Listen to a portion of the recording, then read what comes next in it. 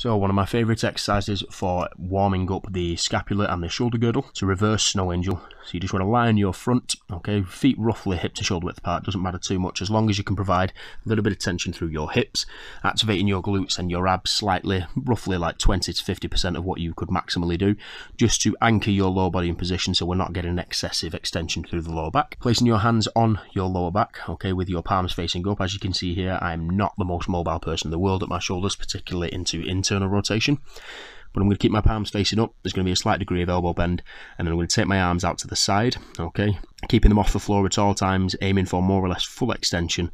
I'm going to take them out as far as I can, keeping my palms up, and then you'll feel a point where your shoulders can't go any further, in which case you rotate round so that your palms now face down towards the ground, and then you take your arms overhead, making them touch at the top position, again keeping them off the floor at all times. You should feel the tension, or the relief of tension rather, around your shoulder girdle and encourage proper scapular rotation mechanics on the rib cage.